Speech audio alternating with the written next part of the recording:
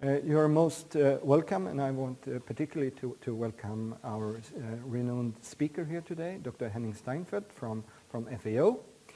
And he will very soon start the show, so to say. I want to give, though, a small background or introduction from us at the Future Agriculture. And that is why, sort of, we invited Dr. Steinfeld and wanted him to come here. And that is that because the Swedish global development agenda is supposed to be very sustainable. Sustainable is a key word in these circles. And if you look back to the Harlem Brundtland definition of sustainability, it's based on 3 pillars: social, economical, and environmental sustainability. And I think, perhaps at this university or in other circles as well, that we tend to forget the 2 first pillars, social and economical sustainability, and focus entirely on environmental sustainability. And within the Future Agriculture program or platform, we try to merge these all aspects, not just looking into one of the aspects, but to put all together. And as you will hear, Dr. Steinfeld in his work has really tried to put all this together. And I think that is a significant achievement. So if we look to some of the key aspects in the Swedish policy for global development, it's the threat from climate change, it's the environmental degradation, it's the gender dynamics, it's poverty alleviation, and also over the last years it's food security, even though that is not pushed so much yet, but it's there. And that is an alignment, I think, to the larger international agenda. So Sweden adopting to that more and more. And looking into these dimensions of the Swedish global development ambitions, you could very well put livestock in the center here. The impact of and effects from the climate change, the environmental dimensions, food security is very obvious. The nutritious food, it's not only staples and calories, it's also proteins. The poverty link, it's a way out of poverty. And also there are very relevant and important gender aspects that you have to take into account when you deal with livestock in a development context. And just to remind us a little bit what is happening out there. We have a larger middle class, an increasing richer middle class in the world. We have more people in the world, and the demand is projected to continue to increase globally. So there is, you know, these figures that we have to increase the food production and also the sensible use of food. But this is old figures, just to show that these projections are reasonable or true. It's about the poultry sector in Asia. It's FAO statistics. And you can see here, especially in East and Southeast Asia, it's a tremendous increase over the years. And this continues. And that is true. I think that perhaps poultry is the most expanding sector, but other sectors of the livestock sector is also expanding tremendously. So there's a big driver out there. And another aspect I think it's worthwhile to mention is the asymmetries in consumption and impact. And this from the Human Development Report and FAO statistics. So it's a little bit old, but the principle is there. And here is the carbon emissions per capita in tons, US, Mali, and then consumptions of meat per capita. So there are a lot of asymmetries here that we have to take into account. And another asymmetry, which I think it's important for us here in our wealthy country, is the asymmetries in priorities. And this is from the State of Food and Agriculture 2010. It's about how we regard the livestock production. And in post-industrial, in a country like ours, it's mainly human health issue or environmental issue.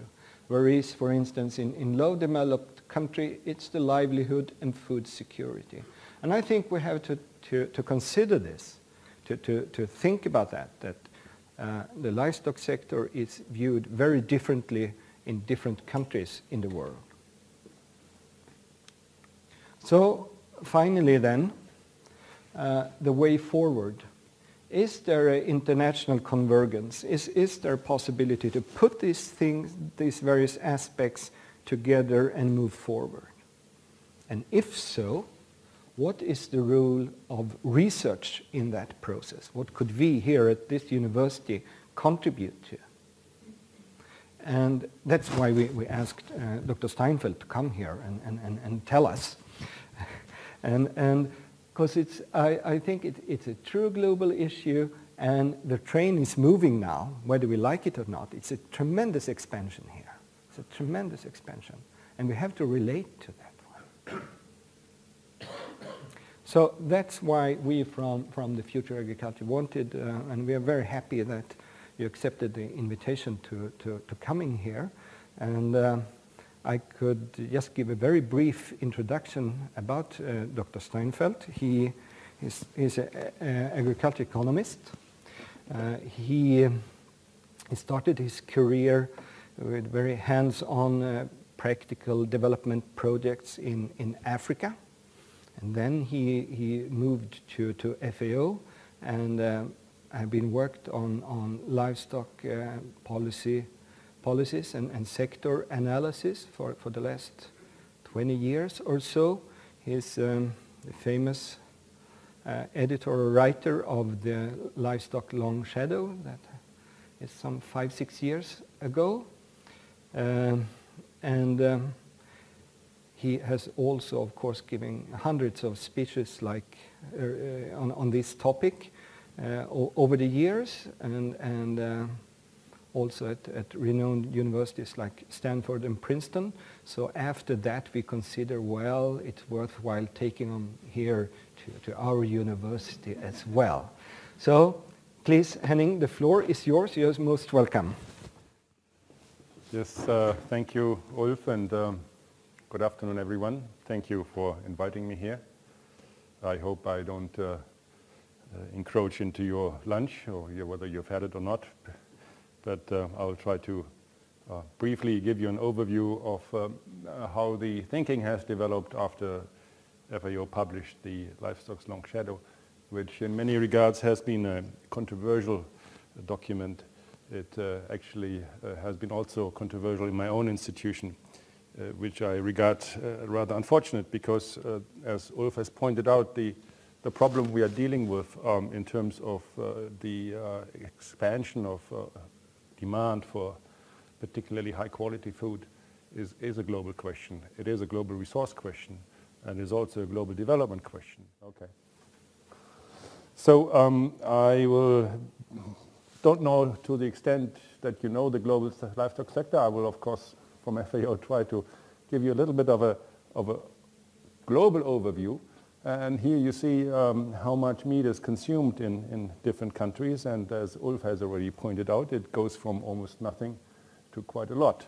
I think the highest consumption will be in places like US, Spain, Australia, where more than 130 kilograms per person are consumed. And then you have Sub-Saharan Africa and South Asia, where consumption of meat would be less than 20 kilograms per person. And it is in these countries where, in addition in terms of meat consumption, but also other animal products would be of great value to the development of humans and children in particular. A little bit also out of curiosity, just to show that the world is quite diverse in what the main animal protein source is. You see the red countries are sort of the ruminant countries, where either beef or small ruminant meat is consumed. Then there's a large part of the world that is actually poultry countries. The US and the Near East are typical poultry countries, if you want. Then there is Central Europe and China, and these are pig countries, you know, where pig is the predominant source of animal protein. And you even have some milk countries, you know, like Finland or India. These would be countries where milk would be the predominant source of animal protein. And then there are also some fish countries, you know, like Ghana, like Uganda, Indonesia, Cambodia, Japan, Philippines. These would be fish countries. Very often we put everything together, you know, and if you look at total animal protein, there is a very close connection between income and total consumption of animal protein. Japan, for example, has not so much meat, but high incomes, and there's a lot of fish that goes into the consumption of fish in Japan. Here is what Ulf has already mentioned, that we have quite a strong expansion of meat consumption in the world, particularly in developing countries, and there is one shooting star, and that is poultry. Poultry is a commodity that is quite easily produced. It's off-the-shelf technology that is transferable from one country to the other with relative ease, and this is why we've seen the highest growth rates in poultry. Poultry is also a product that has less fat and other supposedly negative byproducts or components in its meat, so it is from a health perspective more readily accepted, and it doesn't have any cultural problems because a lot of people around the world don't eat pork or don't eat beef for various social cultural reasons, and poultry has nothing of that sort. So pork is the strongest growing, poultry is the strongest growing, followed by pork, followed by ovine meat, small ruminant meat, and you see that beef in developed countries is actually in decline. So is a small ruminant meat in developed countries. As opposed to that, or say as a complementary information, we're having a development that is quite worrying to some of us. And this shows the commodity prices of the globally traded commodities. It includes agriculture commodities, it includes metals and oil and so on. But there seems to be, and you all remember, there was a big spike that occurred just before the economic crisis started in summer 2008, where commodity prices were at their peak. Then the world economy went into recession, particularly pronounced in Europe and the US, but also Japan. So there was a slump in commodity prices, and 3 years after, even without having a full recovery, we're at the peak again. So the question really is this a blip, or is there something more fundamental? Is something changing with regard to resource availability and resource prices?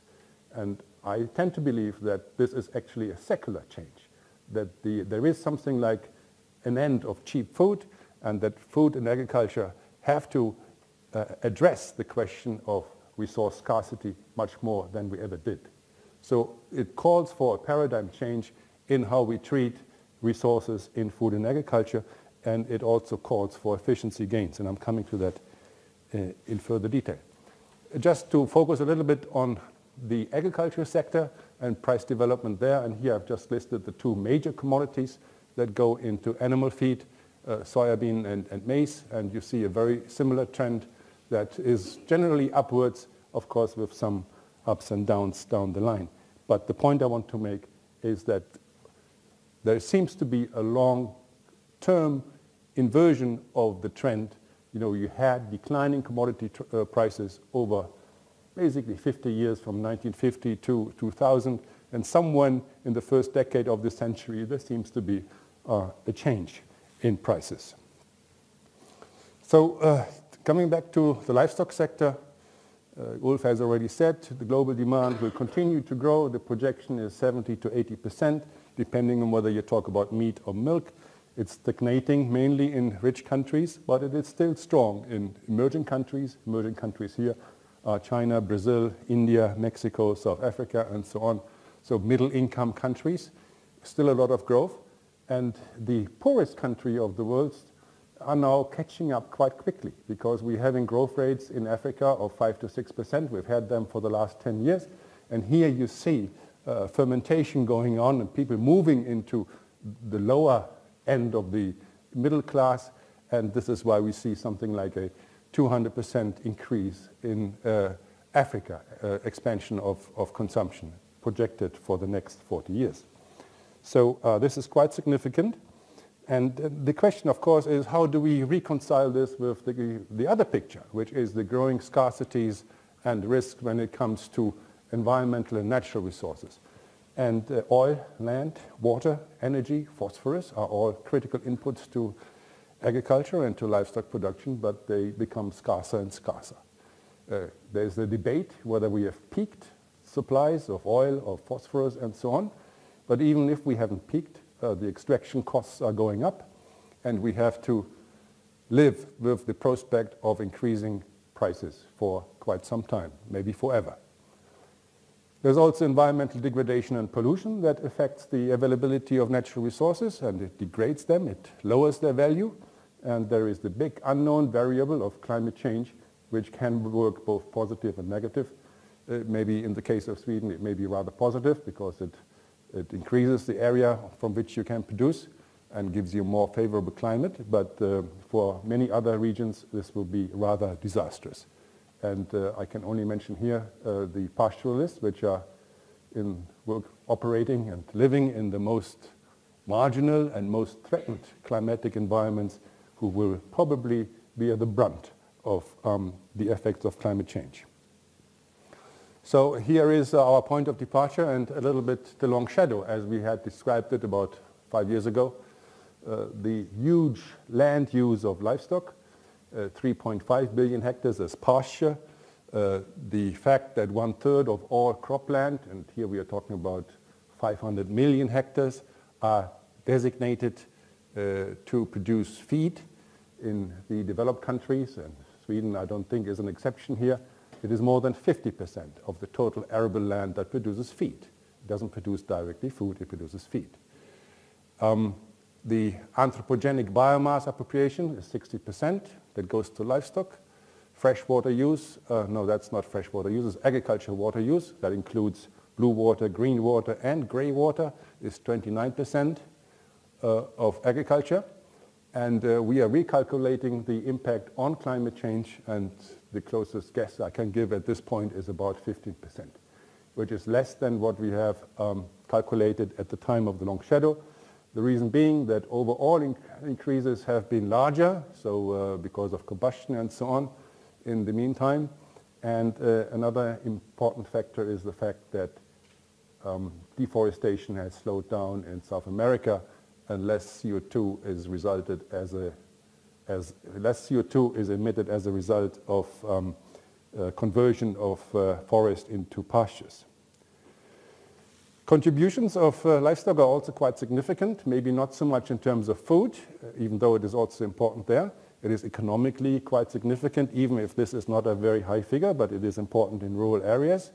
And it is importantly also a livelihood component for about 1 billion people who depend either fully or partially on livestock as a form of survival, often in the absence of any other thing, of not being able to produce food crops, of not having a job somewhere.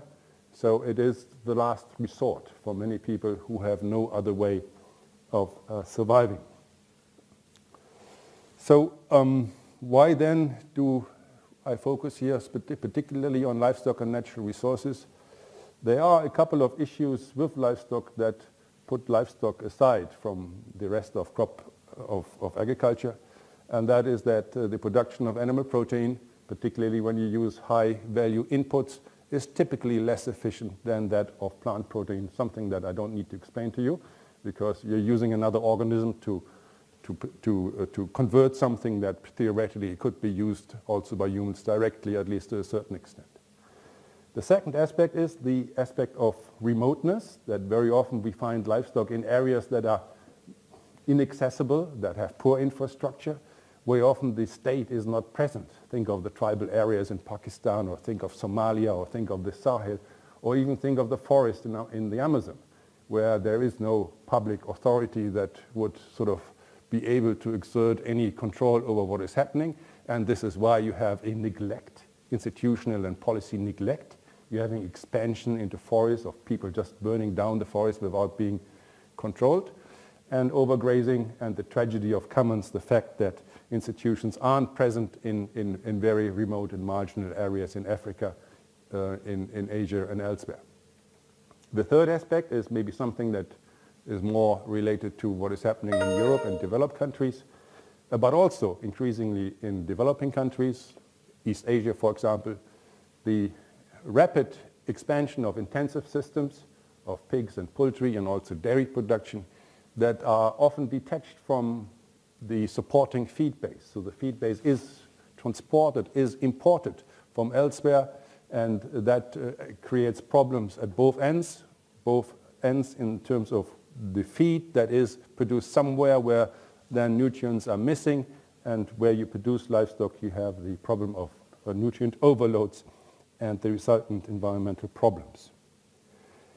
So the point of departure is that there are specific issues that the livestock sector has in terms of nutrient use efficiency, in terms of geographic dispersion, and in terms of geographic clustering.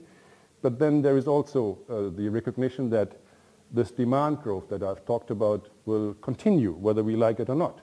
And this demand growth in some way needs to be accommodated within finite resources, within what we have available, and if possible, we need to shrink the environmental footprint of that expansion so as to leave more for future generations. At the same time, the livestock sector is an engine of growth in many rural countries, so developing countries are willing to exploit this potential for social health and economic gains and use the livestock sector for these benefits. And I think we should encourage them to do that and not blame them for that. So efficiency of natural resource use is what I want to go in a little bit more in detail. What we mean here is the efficiency by which land, water, nutrients, and energy are converted into livestock products. You may argue that not all of that is relevant because you have areas like northern Sweden, for example, where water is not an issue. There's plenty of it, so why would you want to be efficient in water use? But elsewhere this is not the case. So here there may be local differences, but globally it is important to make the conversion more efficient. We believe, and we have cursory analysis done on the efficiency of resource use, and we have found that there are huge differences, huge gaps in efficiency that exist both within a country and then also between countries that are comparable. And substituting for natural resources can be done by improving knowledge and technology in some sort of a substitution process where human-made inputs in the form of technology and knowledge can make up for resource use, natural resource use. Coming back to what I said before, the particular issue with livestock here, the non-CO2 emission intensities, and you see that ruminants really stick out as being the most polluting sector, if you want, and this is expressed per ton of protein. So it is trying to put everything a little bit into the same denominator. So everything here is emission intensity, that is tons of CO2 equivalent emission per ton of protein produced. And that is then within livestock picture. Again, you see that beef is highest in terms of emission. Again, this is expressed in CO2 equivalent emissions per animal protein. Beef ranges from 80 to 160, and pork and broilers and milk and eggs are much lower than that. And broilers are probably the least emission intensive form of livestock production. Just to look a little bit more into beef and maybe trying to find out why emissions are so high. There is a part of beef that is produced by the dairy herd, and that is the typical situation of Europe. So there is, this is only looking at here at the pure beef sector. The specialized beef would be in the order of 63 CO2 equivalent emissions, and that is heavily dependent on feed digestibility, on productivity rates, and also to the extent that land use change is implicated in the use of producing beef. 43% is enteric fermentation, something that is very difficult to change as such, but of course speeding up the fattening process and making animals more productive is the chief way of reducing this. There is feed production, and here there would be fertilization of pastures, concentrates and so on that have emissions as well. And then deforestation is a substantial chunk as well. The fact here that beef animals are fed on pastures in South America in particular, where pastures replace forest, and that releases substantial amounts of CO2.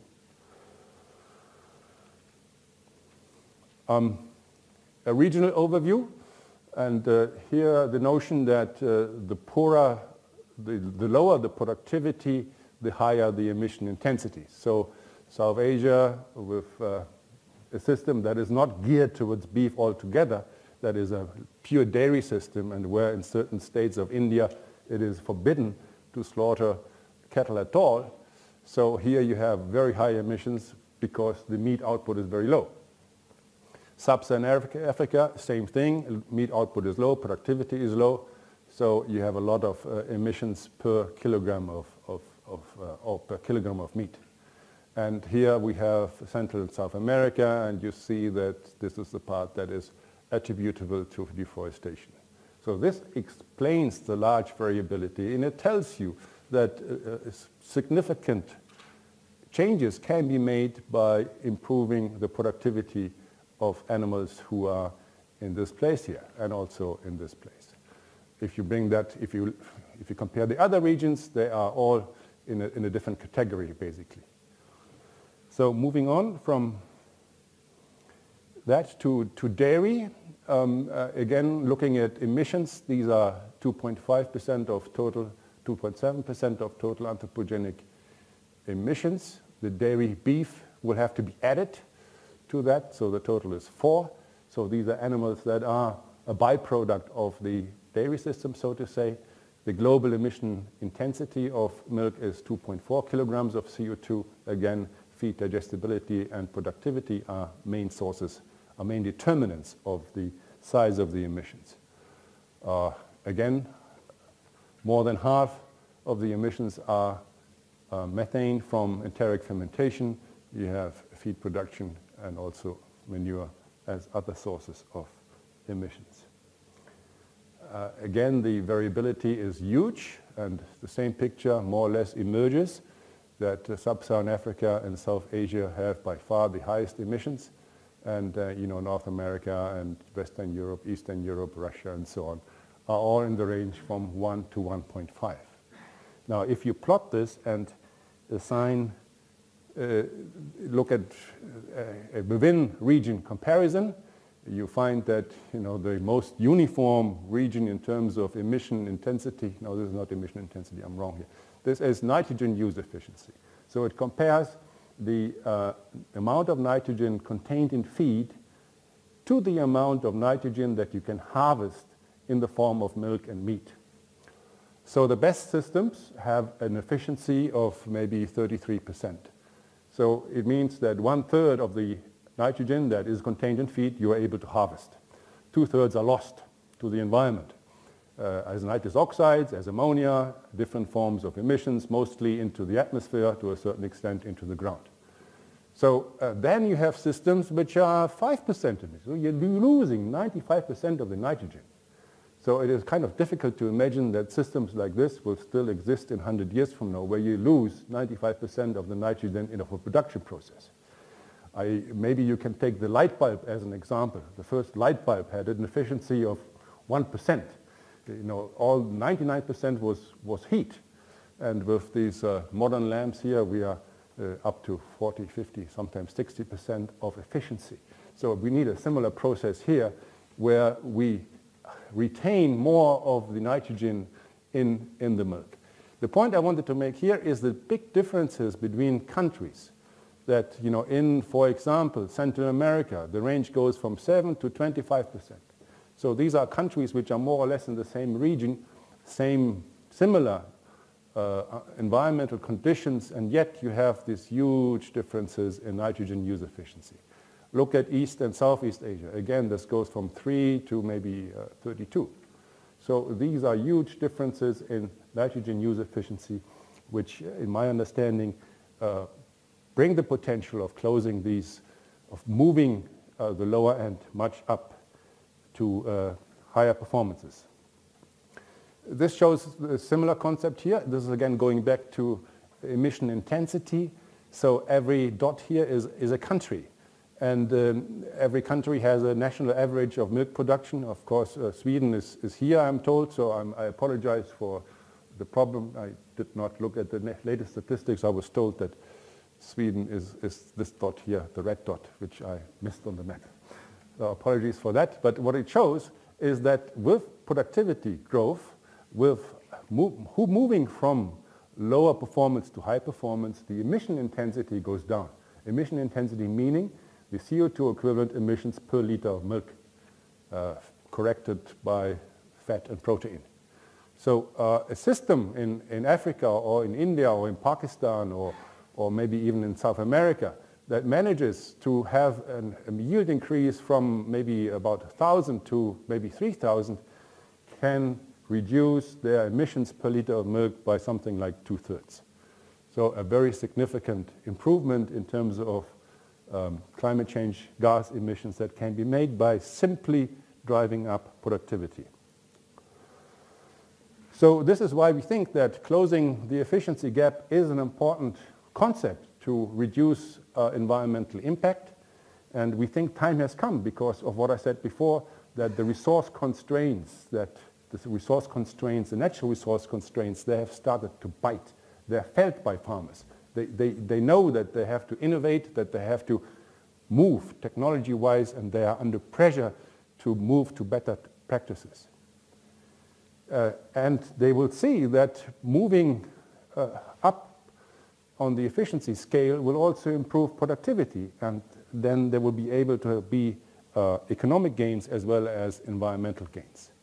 We have seen that these gaps between attainable and actually attained efficiency rates are quite high and can be closed with existing technology, breeding, reproductive health, feeding strategies, simple husbandry measures, supplementary feeding I've mentioned. All these things can be pulled together in improving technology and getting to higher efficiency rates. And the underlying thought is that while you here in Uppsala may be focusing on pushing the technological, the frontier of science, trying to maybe squeeze out a couple of % more from your cow or making it more efficient by a couple of % more, globally there's much more gain in moving the masses of producers which are currently poorly performing to acceptable levels of performance, closing this gap rather than moving the science frontier from our perspective. That is the development perspective, not necessarily the science perspective. Science is important as we need to continue to generate new technology, new knowledge, but given the problems that we have globally, we are more interested in closing the gap with poor performers. Moving to a second theme that we have looked at and that we would want to develop in more detail. I've already talked about extensive grazing areas and the fact that these areas are neglected for a number of reasons, and there are also a lot of people who are neglected, where the incidence of poverty is higher than anywhere else. These are people who very often live in abject poverty and, as I said before, have very little alternatives. But we think that these areas could be much more useful if we improve the institutional arrangements and if we improve the way these extensive grazelands are managed. Importantly, there is the potential to sequester carbon, and these rates are perhaps not very interesting, but these are 130 to 810 kilograms of CO2 that can be captured every year. But if you simply use ETF, the European Trading Scheme for carbon, maybe at 20 or 30 dollars per ton of carbon, these can be significant amounts. So if we find a way of compensating farmers, herders for improving their grassland management and allowing the capturing of carbon and plowing these benefits into the system, there could be strong benefits to move to more sustainable forms of grassland management. These are the degraded grasslands as the UNEP LADA project has identified them.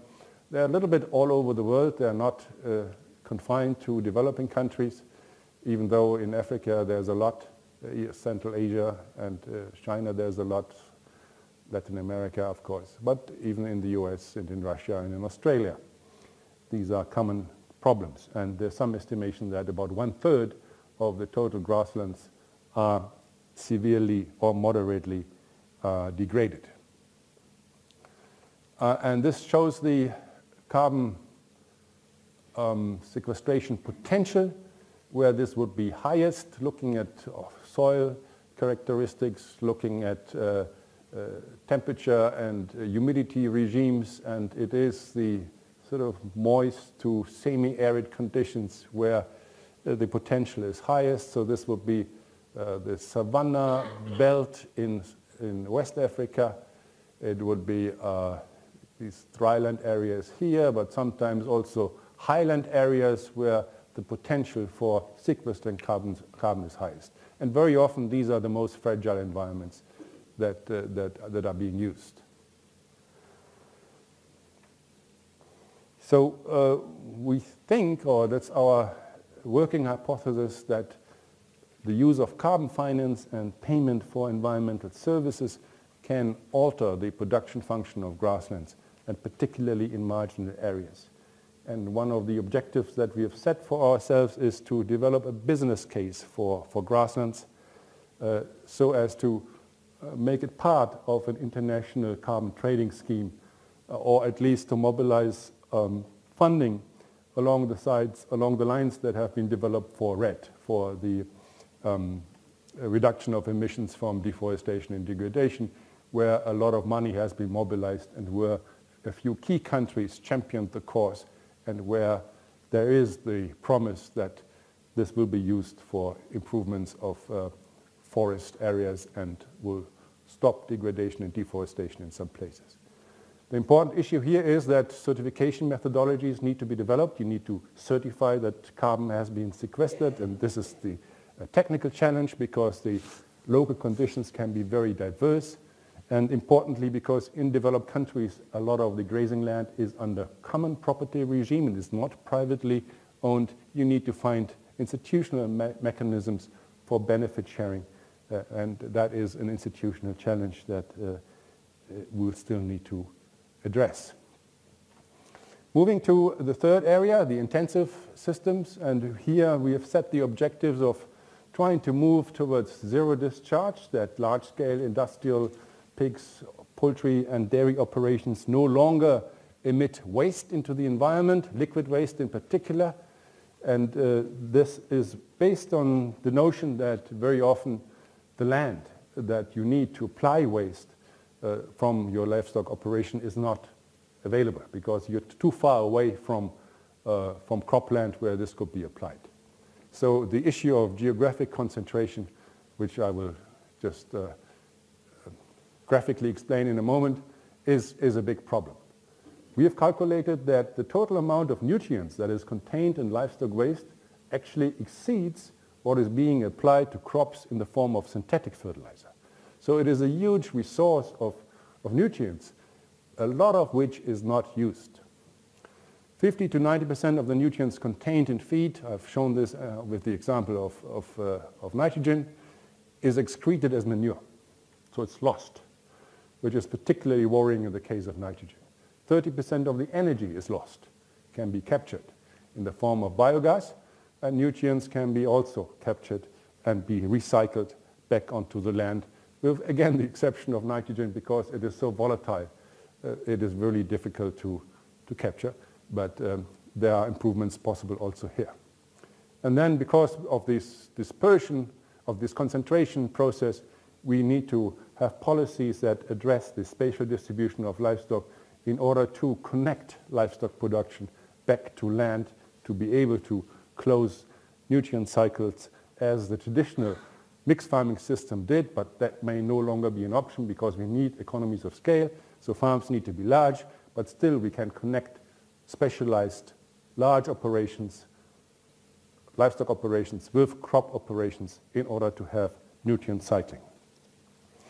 Just to show how the concentration works, we have 3 epicenters of pig production.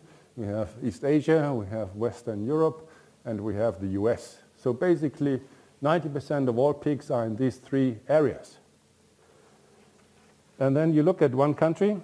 Here you have the US, and you'll see that more than 50% of the pig production in the US is just in 2 states, Iowa and North Carolina. This is where the pig production takes place. And then you wonder, if you look a level deeper, this is North Carolina. It's not spread actually over North Carolina, it's all on the coastal plain here.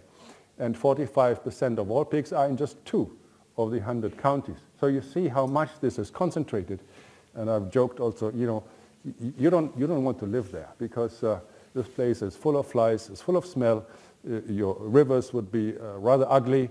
And there's a lot of debate in the US about this place here, which is Chesapeake Bay, where in fact there's lots of lawsuits going on, lots of legal battles about this story here. So if we want to move towards zero discharge, we need to look at spatial policies, we need to address land-livestock balances, and to create the opportunities for recycling. We need emission standards. They can be voluntary, but very often they will probably need to be non-voluntary, that is imposed by the government. And we need waste management technology transfer and adaptation. Most of that technology is available, but is not put into place because it doesn't pay. And therefore, you may want to think of incentive policies. Now, the Kyoto Protocol has one mechanism in it, the Clean Development Mechanism, CDM, which is a way of paying producers for avoided emissions in developing countries, and certain countries, Mexico, Brazil, Thailand, have used this to accelerate biogas construction in the case of pig farming in particular. So I want just to take a little bit of time to explain more in detail what we have in mind to address this long shadow and to shrink it. And we are in the process, with also the help of some of your colleagues, to develop a global agenda of action in support of sustainable livestock sector development. And I'm going back a little bit to these 3 features of the livestock sector that put it aside from the rest of agriculture. So the first one we have is closing the efficiency gap, which, here we go, closing the efficiency gap, restoring value to grasslands, and zero discharge. So the first one is this one here. So the game changer, if you want, is that the natural resource constraint has started to bite. It is perceived increasingly by stakeholders, and producers and retailers and the entire food supply chain is worrying about the future sustainability of what they're doing. So this is why in our initiative we have involved a number of stakeholders. We are talking to our traditional partners, and that is governments, but we're also talking to the private sector, which for FAO is quite a novelty. Maybe for you it is also quite a novelty, at least for some of you, but we're actively seeking to work with the private sector because that's where most of the knowledge sits these days. Maybe 30 years ago, most of the knowledge would still be with publicly funded universities and not so much with the private sector, but that has certainly changed. Then, because of, again, changes in societies and the fact that the civil society gets more and more organized, NGOs, non-governmental organizations, they also have a voice, and they are consulted systematically on everything we do, and they are also taking part in our activities.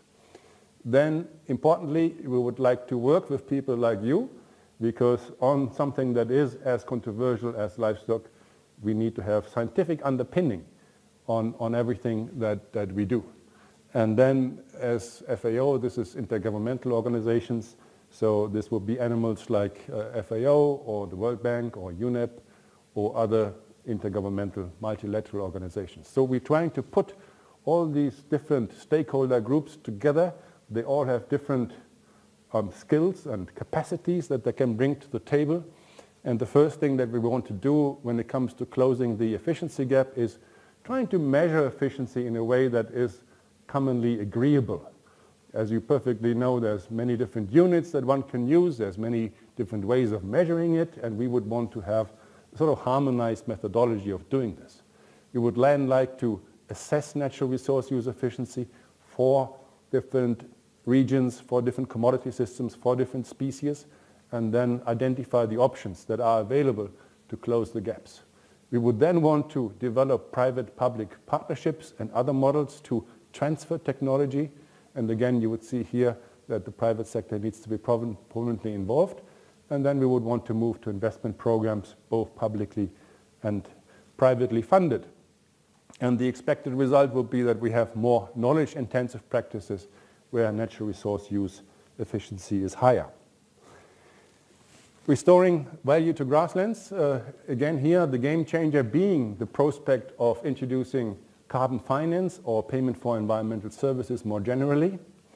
And by that we can improve the resilience and productivity of grasslands. Again, we have the different stakeholders here. We would want to start by assessing and targeting the potential for carbon sequestration in a more detailed fashion. So that's a little bit of a desk study that needs to be done with on-the-ground truthing. And then to develop these monitoring and reporting verification methodologies, we have one case study which I don't want to go into detail, but we are working in a project in Shanghai in China where we have developed a methodology and we have submitted the protocol for this methodology to the voluntary carbon market for that to become a certified methodology. So at least on the voluntary carbon market, companies and so on can buy carbon that poor livestock farmers in the mountains of central China have captured. Piloting institutional and technical approaches, and then develop intergovernmental support for grasslands within the United Nations framework or Convention on Climate Change. As a result, we would expect that pastoralists adopt practices that provide environmental services and improve food security. The last one, the recovery of nutrients and energy from animal manure. Here our game changer is that people are fed up with not so much the nutrient losses, but with the smell and the flies, and that is what people angers. But a more general perception that companies like this should not, or firms like this, producers like this, should not be polluted, should not be allowed to pollute as they wish. So we would want to analyze the clustering trend. We would want to develop regional capacity building and policy assistance networks to create opportunities for nutrient recycling and energy recovery, perhaps through incentive policies and again, private-public partnerships. Towards reduced or zero emissions, in the end you would have increased nutrient and energy recovery from animal manure and reduced pollution. The importance being that we are trying here to again pull together the various capacities of stakeholders and making it a joint action. So the substance is again perhaps expressed here, that we're trying to have a thematic focus that is both politically and technically acceptable. And that's a little bit the conundrum that we've been grappling with over the last 5 years, where the controversy wasn't actually very fruitful in many ways. And that we want to move into a certain direction, and that direction is higher resource use efficiency and putting what we know into practice. And then importantly that we do this through multi-stakeholder engagement where we have a convergence of ideas and interest and an action orientation. So again, maybe what could be the bottom line, that if you want to reduce livestock's long shadow, then of course some people may say consumption is the problem. So if we all stop eating meat or eat less meat, then everything will be fine. There is an issue here that from experience with other food issues, this is a slow and difficult process. And there's also an ethical problem when you tell people what to eat. People get nervous and don't actually like that. So it's an infringement on your personal liberty, if you want. But at the same time, business as usual is not an option either. And I think I've made a convincing case that it can't go on as it does. So this is why we think that through this series of action, and particularly focusing on efficiency gains, livestock sector growth can be accommodated through alignment of incentives, through change of practices, through continued technological innovation, and through development and refinement of institutions. An option is also to shift to animal products with lower environmental footprint, something that is already ongoing because of the shift towards poultry products and the shift away from beef in particular, but there is also quite some gain to be made with shifts from one animal product to the other, including also fish. But then, and I think I've been able to show this, there's also a large potential for the provision of environmental services. We should not look at livestock as something that is only creating a nuisance. I think there's large potential environmental services if we manage livestock in a way that improves water resources, that improves biodiversity, and that, as I think I have shown, also helps us to sequester carbon, to capture carbon, particularly looking at the extent of grasslands worldwide. So I think it is important to not put the livestock sector just as one thing. I think we need to differentiate. And here I've just tried to differentiate a little bit what I would call the new narrative for the livestock sector. And just bear with me a moment here. This is what we are interested in from a public good perspective. We are worried about the environment. We are worried about poverty and social cohesion and welfare and so on. We are worried about nutrition, human nutrition, and we are also concerned about health, both animal health and human health. So we're having areas like the partial areas, like very poor areas, where there is no growth. And what do you do with the environment here? You will still have to try to restore the grasslands and to restore, or at least to preserve, the marginal lands to the best you can. Here on the social side, you may say, well, there's not much we can do in terms of development. But what we need to do is to protect the livelihoods. Make sure that in the absence of any alternative, these people, at least are able to survive. And the nutrition objective is to avoid starvation. It's not anything else. We are really at the bare minimum here in areas which are rather destitute and very marginal. And from a health point of perspective, you would need to try to keep your animals alive and to try to keep your production systems functional, which is difficult enough because there's encroachment from all sides. These people have no place to go and resources are taken away from them again and again. Then we have areas where there is a prospect or already ongoing growth in the livestock sector. And here the efficiency agenda is very important because you would like to accelerate that process so as to avoid this middle ground where things aren't actually working quite well. The social perspective here would be, yes, you want to push income and employment and you would want to bring as many people into the production process and to have them benefit from livestock sector growth as much as you can. Since the diets aren't very good yet, of course, you need to enrich their diets and make them enjoy what most people in this room also enjoy, and that is a varied and rich diet. And from a health perspective, you would need to remove the constraints from the animal health side to production, productivity, and trade. Moving to areas like where all this has happened already and where you have had the livestock revolution and now you are eating well and so on. So you're having problems of growth, where you've overshot to a certain extent. And here you would have to avoid pollution and to maintain landscapes. Think of your own country. From a social perspective, you want to sustain prosperity. From a nutrition perspective, you want to avoid unhealthy diets, and maybe you want to reduce your intake of livestock products. And from a health perspective, you want to target safe and healthy food. It goes a little bit back to what Ulf has shown in this diamond diagram, where he had food security, social, environmental, and so on. This is just to say the livestock sector is not a single animal. It's a couple of animals, and they're quite distinctly different. And we need to contextualize our debate, because just talking about livestock is or livestock are and then a statement is probably not correct. We made the comment that if you make a statement about livestock and it fits onto one line, it is probably wrong, because it is more complex than that. So with that, I think I have completed. Thank you.